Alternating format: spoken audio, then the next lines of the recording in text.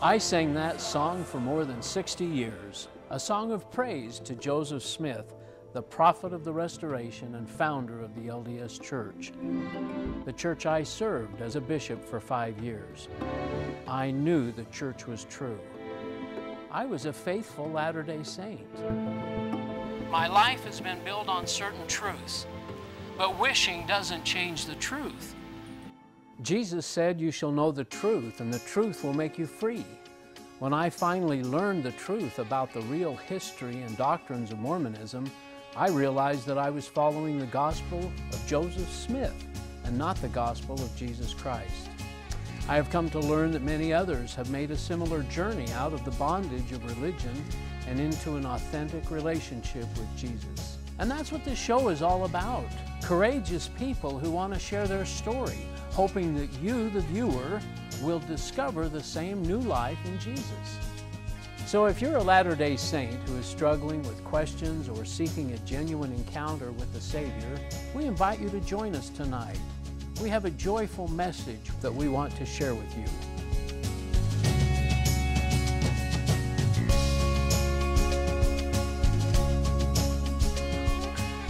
Welcome to another episode of the Ex-Mormon Files. I'm your host, Bishop Earl, and I appreciate you spending some time with us. I have a guest today whose story is somewhat similar to mine, and it's very fascinating. I think you'll enjoy it. It's Jason Unruh, and appreciate you coming. And I'm sure they'll see your name on the screen, but it's an unusual name. What's the background of the... I'm told it's German. Okay, and, German. Basically means unquiet or uneasy, and Yeah.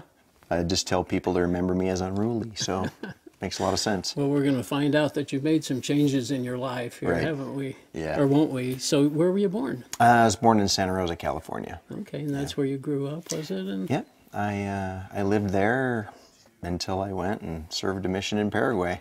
Now, you weren't a LDS originally, though. No. Your family, what were they? Just kind of there, huh? No, okay. yeah. So you didn't have a particular No, growing up... Yeah, religion wasn't something we did as a family. There was a bit of pressure from my paternal grandmother to perform that in some way, but there was a ton of pushback from us on it, my dad especially, and he just kind of let us choose our own path in that regard. So at some point you run into some LDS friends and they kind of discuss the church with you. So tell us about that. Well, these were my best buds in high school. I kind of ran in a couple of different crowds. One that was very party heavy, and these other guys are my Mormon buddies, were they were surfers like I was, and you know, they had a lot of fun and didn't go do crazy stuff. Party you know? stuff. Okay. So my lead-in into Mormonism really was out in Northern California waiting for waves to come in. They would mention, hey, this Joseph Smith or the Book of Mormon, and it was really, you know, it was cool. I had no background in anything, and so everything they were saying just was wild and cool. And yeah, and you know, these were my bros. These were my really good buddies. So probably 4 or 5, and then that group grew to where I was just solely hanging out with them, and then suddenly there's, you know, a couple of missionaries talking to me. Oh, they brought the missionaries in to talk. And so you eventually get baptized? Yeah, after I think I was that investigator. I think I waited quite longer than they wanted until one of them cracked open the, well, you know, the best gift you can give a missionary is a baptism. I went, oh, okay, well. Oh, here's a gift. Right. Had you read the Book of Mormon by then? You know, I had. Had you gone to church, I guess? Of course, tons, yeah. I was doing that pretty regularly. Okay. And, you know, I loved it. Yeah. It was awesome. I loved it. And then you decided to go on a mission. Yeah. Just soon after. Yeah, a year. And you got called to Paraguay. Paraguay. How did that go? I loved it.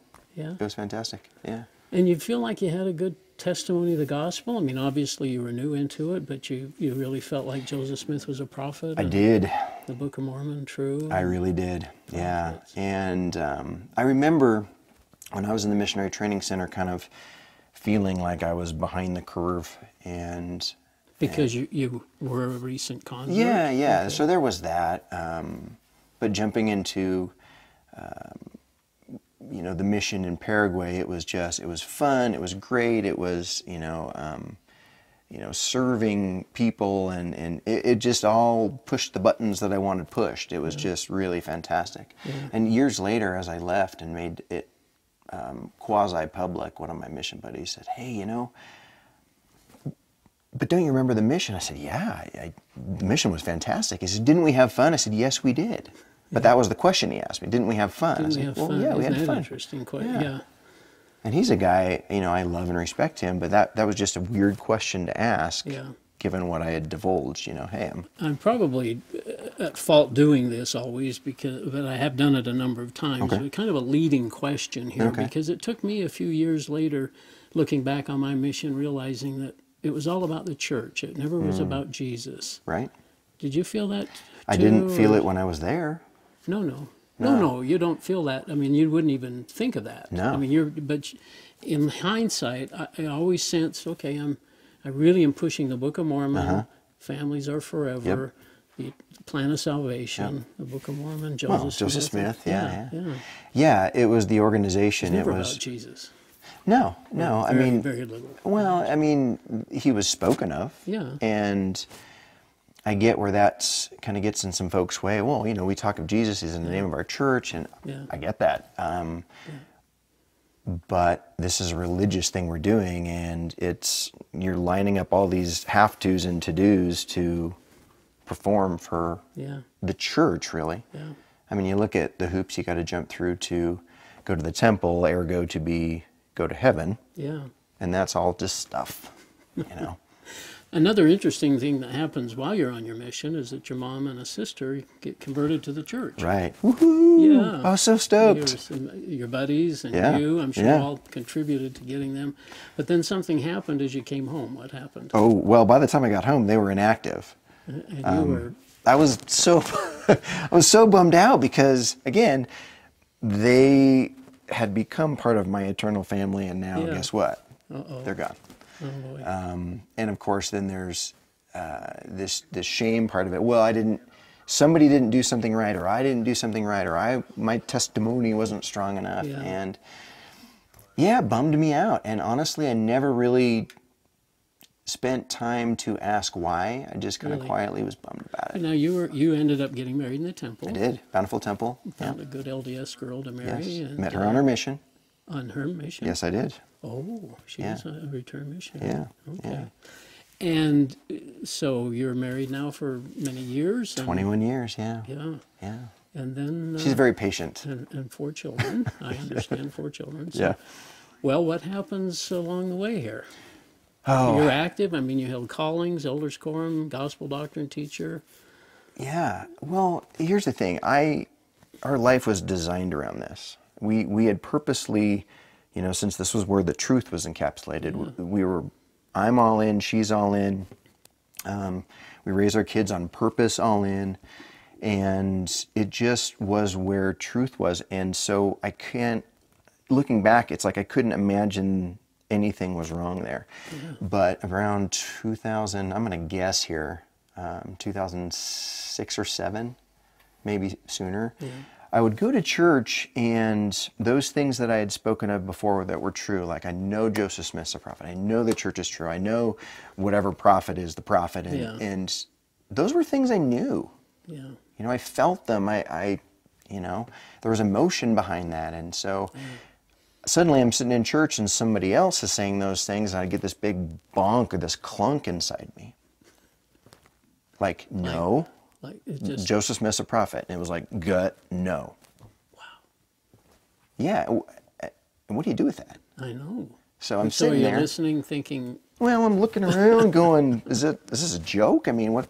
Because it was, not that it was audible, it wasn't, but it was this profound moment of wisdom.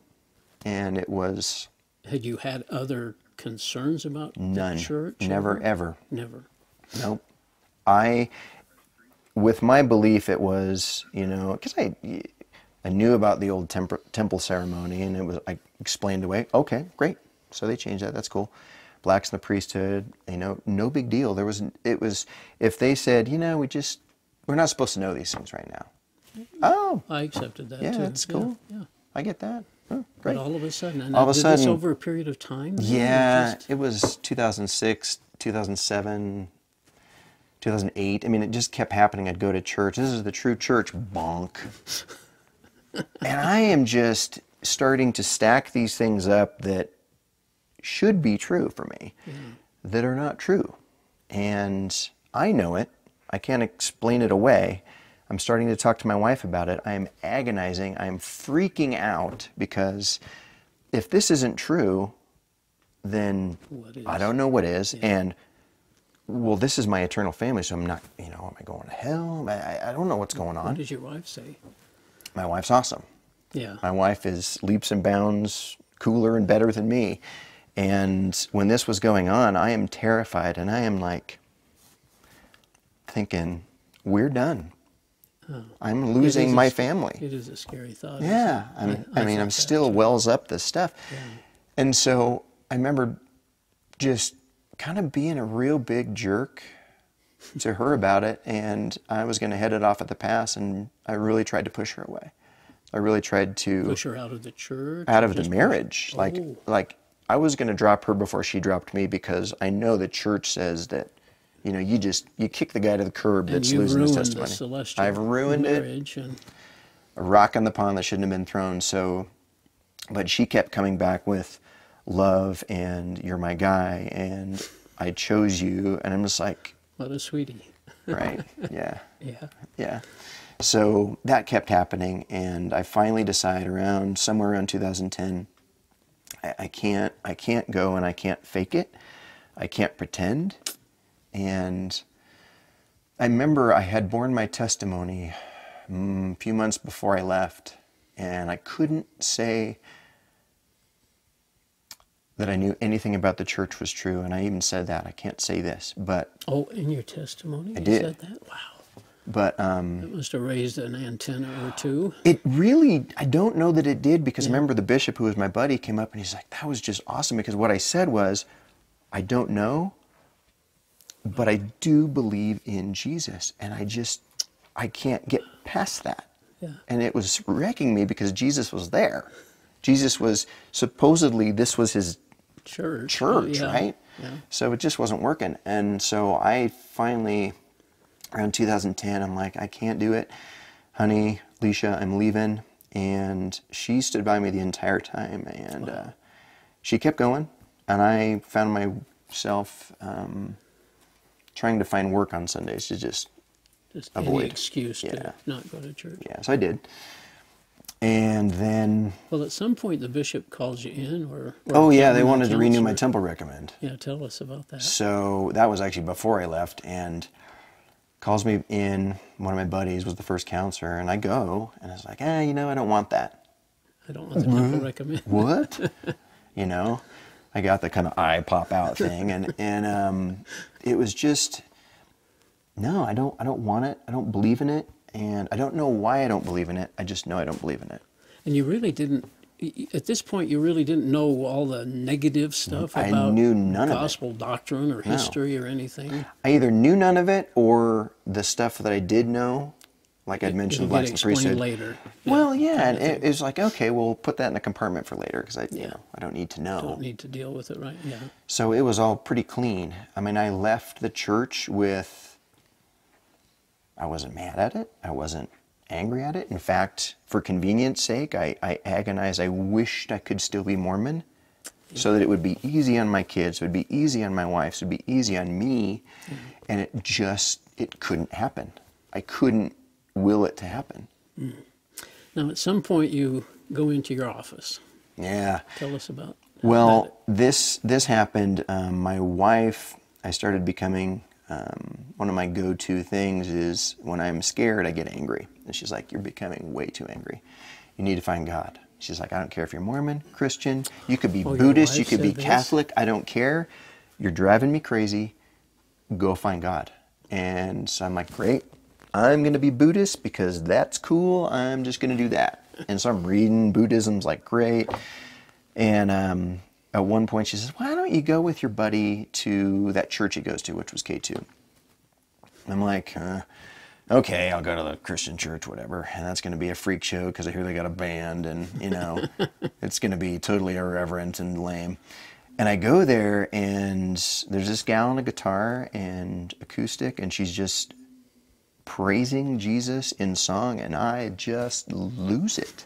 Just lose it. It's like, we're praying to God through song. I'm praying to God through song. Wait a minute, I've just been trying to tell myself I'm atheist and now I'm praying to, what? And I'm just That's what happened to me too. It was crazy. Yeah. So I go back the next week. Awesome. Yeah. And I'm, just going crazy again. So I go home after that second week and I kneel down. I'm like, look, God, I believe in you. I do. I get it. I'm crying constantly now and I'm feeling you, but I don't get this. I don't get the Jesus. I don't get the everything, how it all fits together. I just don't get it. So you're going to have to help me. Yeah. Like, I can't do this. I am terrified and happy and I don't get it. And I just need you. So it was this answer of something like in my head, it was just like, I've got you. I love you right where you are. I know you're a mess. I know you're angry. I know you're scared. I know you're just trying to blow everything up so it goes away. I got you. And I gave my life to Christ right there as I knelt on my office floor and I go out into the living room. And it was kind of like this awesome and oh, great moment. Like, oh, I kind of know what this means, So I go out and I said something like, hey, Alicia, well, I'm Christian, it turns out. And she's like, what? She's crying. And so that started this journey of just, for lack of a better word, I guess, letting Jesus walk with me. Because I've been just stiff-arming him like crazy. Yeah. And realizing that he's got me, A, B, he loves me where I'm at, and it was nothing doctrinal for me. It was just relational. It was this pure, I love you moment, and I just wanted to be with him. I wanted to dig into the Word. I wanted to go to church. I wanted to just be with him. What a tremendous feeling. It was. What freedom. Yeah, Did you feel that? That is a good word, actually. Yeah. Had you understood grace as a Mormon? No. I mean, the word, yeah, it was said often enough, but this idea that this thing I don't deserve, I'm getting because Jesus loves me. Yeah. Like, I know I deserve it way less than everybody. And, I know how messed up I am. Yeah. Did you really even understand that sacrifice on the cross? No, I know. I didn't. No. No. I didn't get it. It was Kind of it was like this story that I was supposed to relate to, the story I was supposed to understand deeply, and I didn't get it until I got it in the office of, again, it was information on this end, or I'm in a relationship with the God of the universe here, and it was overwhelming. Yeah. Had the Bible... has the Bible changed for you? Yeah. I mean... you carried it around as a missionary. Sure, as a Mormon, it weighted down my bag, but, it was the Book of Mormon we were slinging. Sure. But tremendously, I mean, I look back and go, how could I have looked at these words as these imperfect things or these things that needed to be revised and edited by some guy? Yeah. And I remember my Bible study or scripture study, which included Book of Mormon and who knows what else, but it was a chore. Yeah. I didn't want it to be a chore, but it always was a chore. It's like trying to carve out time to read the scriptures, And for some reason, at some point, after this moment in the office, it's like, this is going to sound dumb, but Jesus is in there, and I need to know. Yeah. And it was like, I got the analogy of food before I heard it, and it was so dumb to me. And in this moment, I'm like, I get that analogy now, because I want this moment. I want this time with Jesus. I want more to hear what he it. says. Yeah. And I want to be with him. Yeah. And that was totally different than what I'd experienced before. Now, your wife has been supportive through all this. Yeah. Tell us a little bit more about her Oh, journey. And we'd love to hear her story sometime if she's Yeah. ever care to share that. But, Yeah. so Well, tell she's us. amazing. And we did the 2-church thing for a year or two. You go with her, did you? No, I would. She took Yeah, the kids. she would take the kids to the Mormon church, and then once a month, and then it became twice a month, and then it became 3 times a month. They would Come with you. Yeah, because she wanted to do church with me. And what did she think of the service as maybe not a... As Christian service? Well, yeah, the Christian service as just kind of a visitor, as it were. You know what? at She the actually beginning. really enjoyed it. Did she? Did she she was sense able- that praising? And She did. yeah. Yep. Culturally, though, she was still really tight. Sure. And so, I left the Mormon church pretty clean. About a year and a half into my Christianity, though, it became me wanting to kind of beat her out of Mormonism with the Word. Yeah, we get a little overzealous. I became don't that we? guy, that Christian, and her heels just dug in, and we had fights, and she was the one showing the grace. She was the one that kept coming out and just saying, I love you, and I am, like, after receiving this gift, I'm become this guy. We hear those stories, and I was that guy. Unruh. Yeah, unruly. Yeah. So, right. So, my buddies at church have been saying, this is for Jesus, not for you, man. This is not your deal. It's not even on your shoulders. Nope. Is it? No, this is it's not in your God's job, hands. bro. Yeah. And I felt God saying that to me too. And it's funny that I gave my life to him, but there's still these little compartments. Well, I'm going to take that, I'm going to keep that. I can do this. And I'm going to keep that. And my wife, my son that's struggling, I'm going to keep those because I'm a better parent than you got. Apparently, that's what I thought. So my wife, I just have this moment with Jesus, and I'm just like, she's yours. You love her more than me. She's yours. And whatever this journey looks like, I'm out of trying to force it to be a certain way. Yeah. She is yours. And then this movement started happening with her that was not what I would have designed. And it was super perfect. Really? And then there was this moment where we had an argument again. My fault. And she goes out and has this wrestle with God. She's taken this, I don't even know what you call it, this tool that cuts weeds, and she was cutting alfalfa with it. And she's like, God, this is not going to go well, and I'm going to go to this Christian church all the time, and I'm just going to go all in here. And there was other things that happened in this conversation, but when she called me, she says, I'm taking my garments off. Oh, my goodness. What? And I try to talk her out of it. Like, well, don't do that for me. She's like, no. This is where God has me. I'm here. Praise God. And it's been an awesome journey like that ever since. And we have been, doing this crazy walk, this messy, awesome, horrible, awesome walk. It is a challenge, isn't it? Yeah. I mean, Christianity can be challenging, but it's so delightful, so joyful. Yeah, when I surrender. Yeah. And realize that the God of the universe has me. Yeah. And why do I keep trying to take it back? Yeah. Well, so it's been awesome. And, my wife and I have been married 21 years, despite my best efforts when I left the church to push her away. Yeah. And, we walk together in Christ. How's Mom? How's your mom and sister?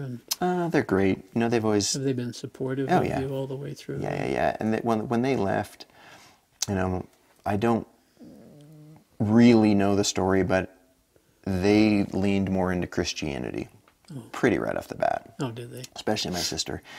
And so I remember talking to her husband, and he'd always have a bit of an eye roll about Mormonism, and I would defend it staunchly. And we had this conversation, and he goes, yeah,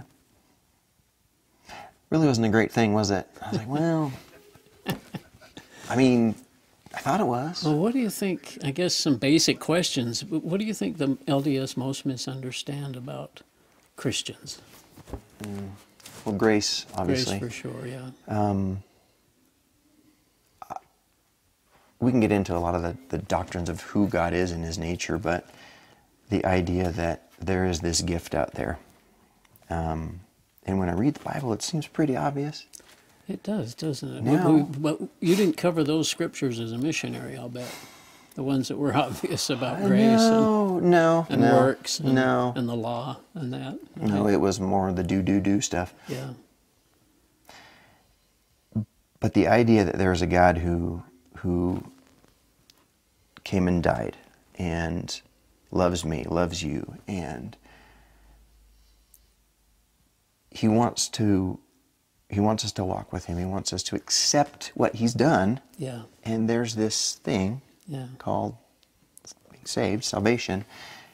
And that's it. It's this relationship that I have with God, and not this thing where I gotta, oh man, I gotta make sure I don't drink that or do this or say that, and I gotta make sure I go do this teaching and go to the temple and work. Yeah. That's been a joyful freedom for me. Yeah. Not all that burden. My yoke is easy, my burden is light. Yeah. Your family then is you go to church together, and we do. Yeah. We do, and that's been it's been a little hard because we lost a little bit of currency with our kids because it was here's the truth, and now. And they were a little older too, some of them. Yeah, I mean, I have a 16-year-old daughter. Well, an 18-year-old son is in college. 16-year-old daughter, 14-year-old daughter, 12-year-old daughter, and they are now in a spot where they're comfortable. The last 6-8 months, going to Christian church, and they identify as Christian, or they identify as I don't know about God. I don't know. I'm figuring it out. It's like, you know what? Well, I think God's going to work that out with you. I think the fascinating thing is that you were saying that it really was never doctrinal, or even the part of the history of the church. I guess you've learned more about that now. Yeah, and it kind of bugs me now. Yeah.